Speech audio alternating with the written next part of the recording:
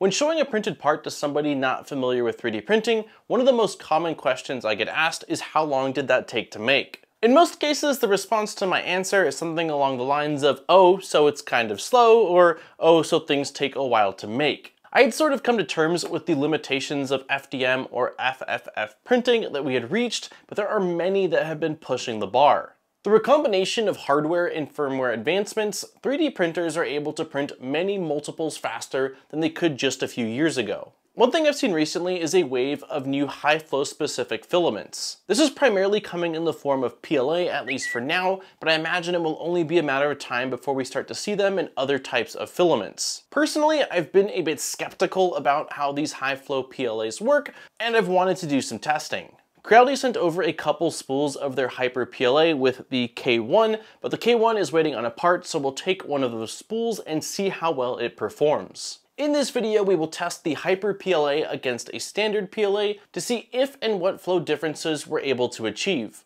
Since the Hyper PLA is in white, we will run a traditional track test as well as Stefan's flow test to weigh how much we are actually extruding. Hopefully we will have a better idea by the end if these filaments are worth it. So with all that being said and without further ado, let's get right into today's video.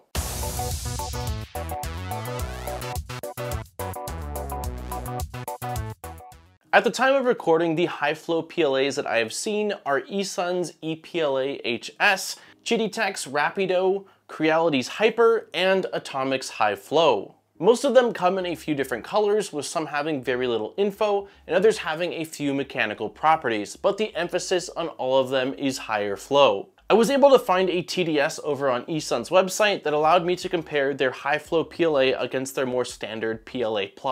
Under physical properties, the density is fairly similar between the two, but interestingly, the melt flow index was 5 on standard PLA+, versus 4.5 on the high flow for a difference of 10%. For mechanical properties, the high flow scored lower in tensile and impact strength, but notably better in flexural strength. I didn't see any other differences being listed other than that the high flow can be printed at a wider range of temperatures. Moving on to the testing, I knew I wanted to start with the max flow test built into OrcaSlicer that we covered a couple of months ago. This allows you to enter a start and end flow rate, which generates a single-walled track model. This is then printed and inspected to check where any under extrusion or layer delamination is happening to give you a rough idea of what your max flow rate is for that material and your tool head. The original plan was to use the AnchorMake M5 that I've been testing out. It has a higher flow hot end and now has a built-in profile in OrcaSlicer. I started off with a 10 to 22 cubic millimeters per second test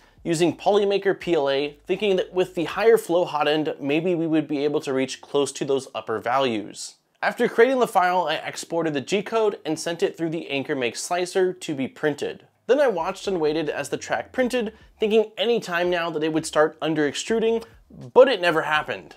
I then rinsed and repeated this test at 20 to 32 and 30 to 42 cubic millimeters per second, and other than a tiny imperfection here or there, it looked mostly great. At this point, I knew something was clearly off because there's no way that that hardware is able to achieve those high flow rates. I thought there was a chance that the AnchorMake slicer was modifying flow rates when I was using it, so I exported from OrcaSlicer directly to a flash drive and printed from the flash drive with a range of 10 to 32 cubic millimeters per second with the exact same results as before. My current conclusion is that the AnchorMake M5 might have some sort of a firmware hard cap for flow rate, and so anything that would be above that, it drops down so it never exceeds that value. This meant it definitely wasn't going to work for our testing, so I jumped over to the SIBOOR Voron V0.2 that we recently finished building on stream. This has a standard flow hot end, so I ran the track test with Voxel PLA using a range of 10 to 20 cubic millimeters per second.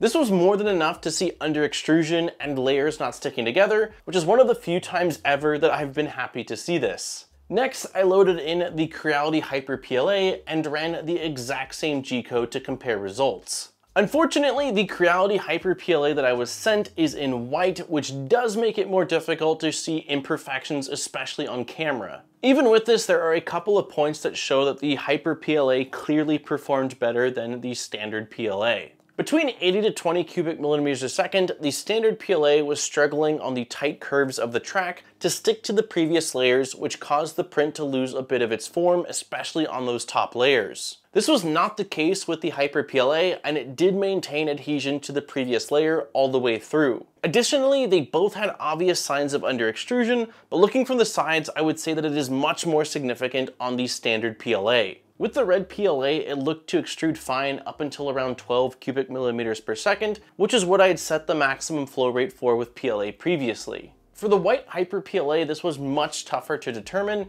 so I ran Stefan's extrusion system benchmark. This test allowed me to weigh and plot any extrusion loss at different flow rates. For this, I ran 3 separate tests for both filaments due to the size of the Voron 0 plate. With a temperature of 220 Celsius, we went from 8 to 24 cubic millimeters a second for both the standard PLA and the Hyper PLA. I then weighed each extrusion plot and created a table to keep track of the flow rate used and the weight of the plot in milligrams. One thing I found interesting was that the first plot of each test actually extruded more than the last plot of the previous test, even though that first plot had a higher flow rate. The only thing I can think of is that during the preheating for the first plot, it sits at the temp for longer, allowing more filament to melt inside of the hot end. Looking at the results on a graph, the Hyper PLA definitely did extrude better across the board, but not by a ton. The range of increase was between 2 and 8%, with the average being around 5%. A bit disappointing of a result, but I'm glad it at least did extrude more, even if it wasn't as much as I had hoped for. That being said, much more testing still needs to be done, and this was specifically with Creality's Hyper PLA, and I can't speak for any of the other high flow PLAs that I mentioned earlier on because they might have a completely different formula. Also, this test was done with just one specific set of hardware, and if there's anything we learned in our flow testing of the Basel nozzle, it's that different combinations of hot end and extruders can lead to significantly different results when we're talking about flow rates that they're able to achieve. But this is a data point, and I do look forward to seeing what the results are of others once they've gotten a chance to use either the Hyper PLA or any of the other high flow filaments out there. And that has been Hyper PLA. Let me know in the comments down below if you've tested out either the Hyper PLA or any of the other higher flow PLAs, what your experience has been like, and if you've really noticed much of a difference compared to printing with just a standard PLA. On that note, don't forget to like and subscribe for more great videos. We make a video every single week, so there's always fresh content coming your way. And if you do want to support the channel furthermore, I'll have links down below in the description over to our Patreon, where there are some really awesome rewards. Huge thank you to all of our existing Patreon supporters. I appreciate each and every one of you for allowing me to come back every single week and spend more time doing what I love, which is making content for you all to enjoy. On that note, this has been Daniel from ModBot. I look forward to seeing you guys in my next video. Peace, guys.